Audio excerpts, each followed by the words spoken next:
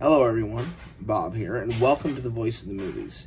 For this week, we are going to focus on the Mission Impossible Fallout soundtrack. Mission Impossible Fallout is the 6th installment in the Mission Impossible franchise.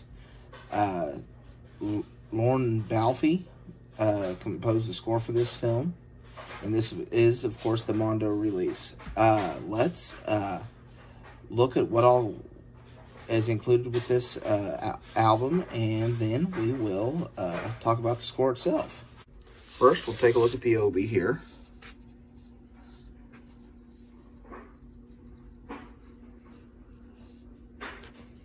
And of course, the spine.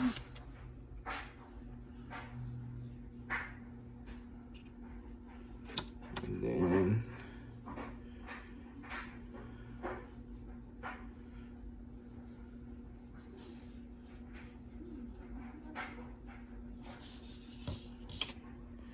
there's the actual album artwork.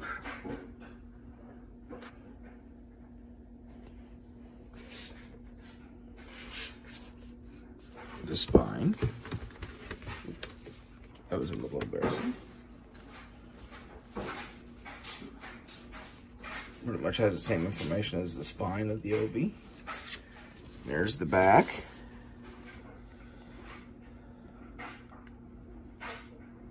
Has a little bit of information about the movie here and the score. There's your track listing. There's your pictures from the film. If you pan all the way down, has your credits for the film. I don't know if you can see it or not, but there are grooves cut in this. And what it is this contains an interpolation of the Mission Impossible theme. This message will self-destruct 5 seconds after playing.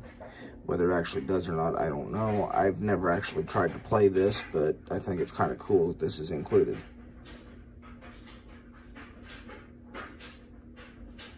Then we have the insert here. Then you flip it over. It has the album credits,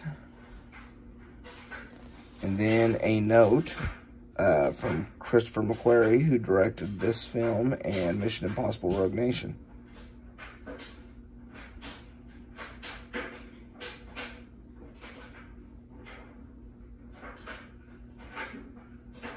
And here's the LPs themselves.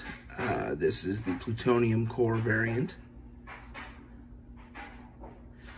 The flip side of these, just like this one here, the flip side is identical except it says side B and has the track listing for side B. Same with this one. The other side just says side B. But they're kind of cool, and they are fogged over enough you cannot see your hand underneath them, which is kind of cool. Of course, throughout this album, there are bits and pieces of the actual Mission Impossible theme that originated back with the TV show in the 1960s. I'm sure all of you guys know it. It is one of the more iconic themes from TV show history, and of course now it's iconic because of the film franchise. There are 2 tracks on this album I would like to highlight. The first is Free Fall, which if you've seen the movie, is the part where Henry Cavill's character and Ethan Hunt jump out of the airplane. They're doing the free fall into Paris so they can go meet with the White Widow and intercept John Mark. It's a very,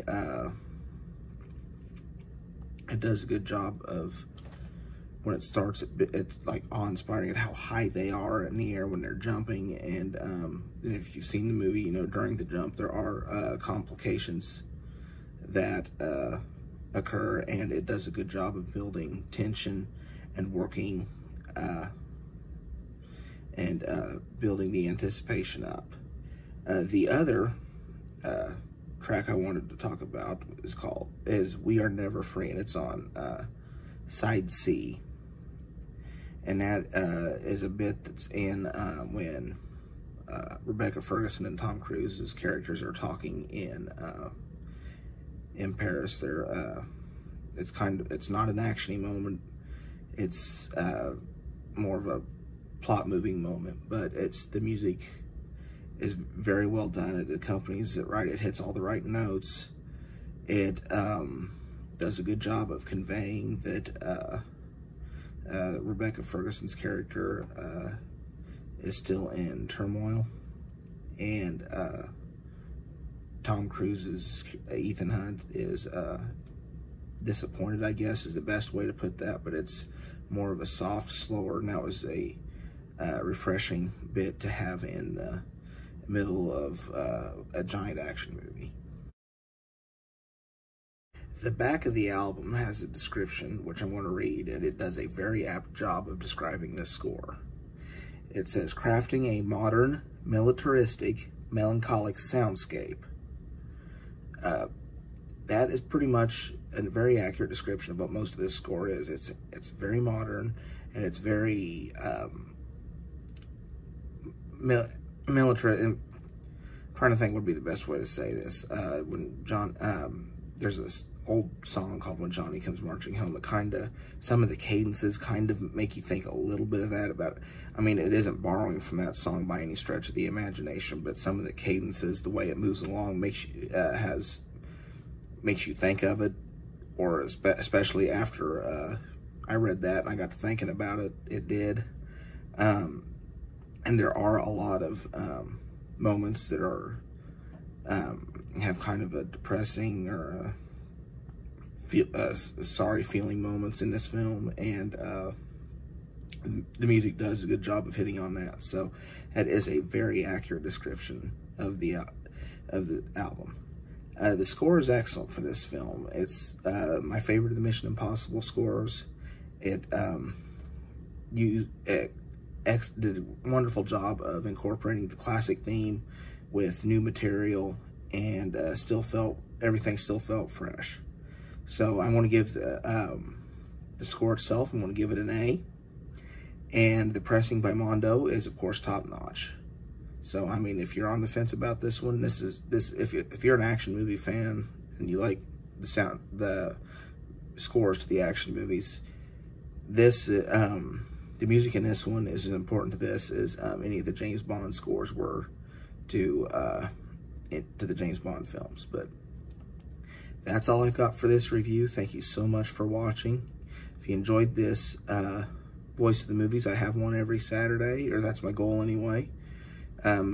Feel free to subscribe to this channel and like this video. I try to have other videos up daily, but Saturday's my Voice of the Movies episodes. Follow me on Facebook or Twitter. Just search for Bob the Film Guy. And for now, this is Bob, signing off.